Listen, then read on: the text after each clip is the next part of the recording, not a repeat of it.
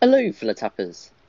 It's me, ElloArfur here, and today I am coming back for another video on the Cirque to Springfield update. And so today I'm actually going to be giving donut saving tips and tricks. So yeah, as usual, I'll be going through each and every prize, and yeah, basically telling you if it's rare. So basically, to assess whether it's rare, we're going to be looking at whether it's in the Yearbook mystery box or not, because the Yearbook mystery box allows you to get loads and loads of items for 30 donuts at any time, and makes the prizes that are in it less common. And yeah, so that might influence your decisions in purchasing certain things. So let's actually get started. Let's have a look at the store. So we've got Mr. McGregor, and so that one is obviously an in-app purchase for 9 donuts. But what I always say about in-app purchases is that it's better that, if you're going to spend money, then perhaps choose a better time of the year to do it. Maybe perhaps Black Friday if you want to save money, because you're going to get absolutely tons more out of your money if you want to spend it then. And yeah, as always, if you've got to make a purchase of donuts, make one big purchase instead of loads of little ones. So yeah, there's my advice on that. And so we have the Bunsen and Bailey Circus, and so that is obviously the first event premium character for 150 donuts, and so obviously that is yeah, going to be rare, not available anywhere else as of yet, may return in the future. But yeah, do feel free to get that one, but I wouldn't advise getting it if you're a newer player to the game. So yes, so let's have a look inside the History Mystery Box. So here we go. So we have the Botanical Garden, and I believe that one, along with the Whale and Up and Buffet, are in the Yearbook Mystery Box. Then we've got the Zenith City Times, Canadian Border, and the Canadian Border, and Nero's Palace Casino. Those are not in the Yearbook Mystery Box. Then we've got the Shuttle Hanger, the Krusty Burger, the Krusty Burger, Rio de Janeiro. Those are definitely in the Yearbook Mystery Box. We've got the Tourist Information Centre. We have Game and Mo's, the Lucky Casino, KTV Building, Cletus's Dice Den. That could be in the Yearbook Mystery Box. I think, in fact, Cletus's Dice Den actually isn't.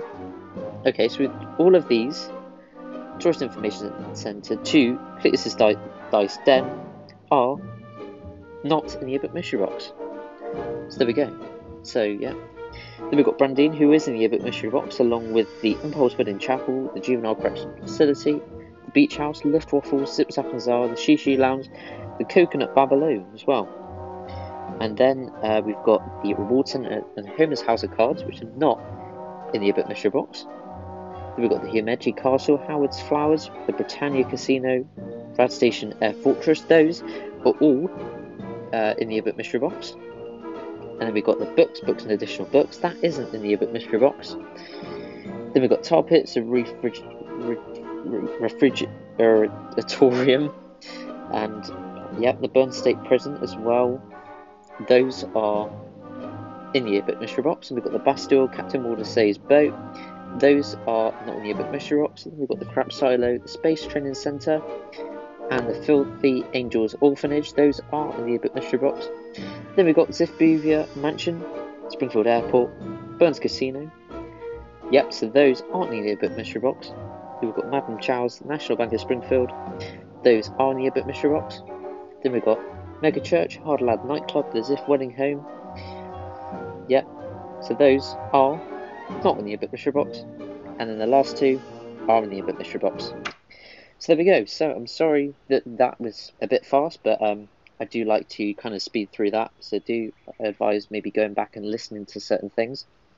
And the reason why I do go through the mystery box is to basically give you an idea of how much rare stuff there actually is, and because a lot of the stuff in that box you can get from the Yearbook mystery box. And whilst there are some rare things, if you're a lower level player, it's probably not worth investing into that box, but once you start getting more donuts, you're probably going to lean on the side of getting some tokens. And so with the tokens, obviously, you're going to get one extra token for 60 donuts less if you get the 5 token bundle, because for getting the individual tokens for 60 donuts, you can only get 4, but if you spend 240 donuts, you're going to be able to get an extra one for free.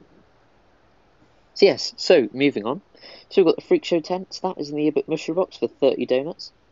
So yeah, don't go for that one here. We've got Strong Man Homer, and you can save 20 donuts by getting that one in the Yearbook mystery box. So then next up we have Cirque du Puree, Travelling Circus, Clown Face, Master Hypnotist tent. Those are not in the Yearbook mystery box, and yeah, they're really rare items. So there we go. We've got Senor Ding Dong's Doorbell Fiesta. I think the Safari Casino, and the Chinese Acrobatic Theatre. I believe Senor Ding Dong's Doorbell Fiesta is definitely in the Yearbook mystery box, and Chinese Acrobatic Theatre is definitely in it as well. I'm just going to have a check. Yeah, the Chinese Acrobatic Theatre's in it. The Safari Casino isn't, so that is a limited time thing. So then we've got the Carnival Float. Look at that. So yeah, that is in the Yearbook mystery box. We've got Mermaid Pet and Zoo. That is a really nice one. And I know it's not in the Yearbook mystery box as well. 30 donuts, that's a pretty cool one. And the Kitchen Carnival, I think that is not in the Yearbook mystery box. On the other hand, we've got the Twirl and Hurl and the Paralyzer. Those are in the Yearbook mystery box, and you're going to be saving loads of donuts by getting those ones elsewhere. Then we've got the Pagan Stage. That is not in the Yearbook mystery box, along with all these tents. And look, Dunk the Monk as well, that's not in there. We've got Rockin' Ark, which, yeah, I wouldn't really advise getting that one on its own. I wouldn't get the Rockin' Ark, because you can get that in the Praise-Land bundle. And yeah, if you... yeah, so, and you'll probably be able to unlock the Praise-Land bundle in the future, so I would not get the Rockin' Ark. And the Pies for Gun booth and the Ball Pit, those are in the Yearbook mystery box, so you can save loads of donuts by not getting them here.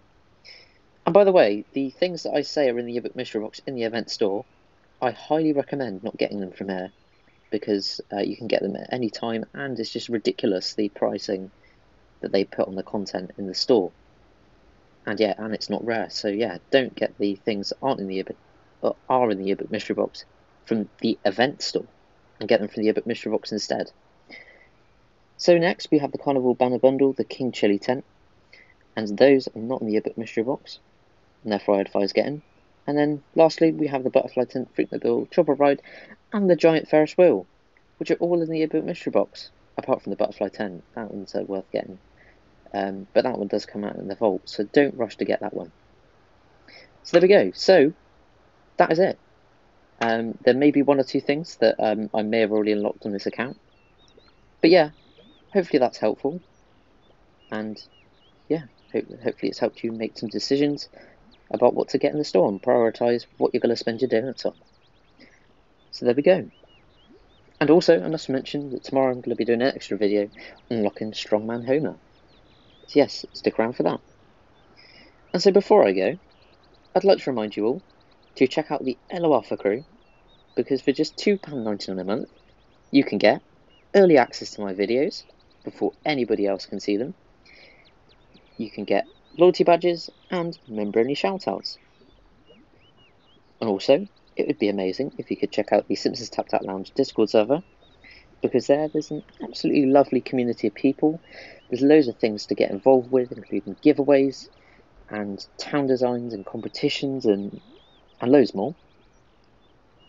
And that also reminds me, I've got to give a massive shout out to the Winterworth and the Slapstick Festival for being ElloArfur Crew members. And also, if you could hit the like and subscribe buttons if you enjoyed. So thank you so much for watching. I hope you have an awesome rest of your day, and goodbye.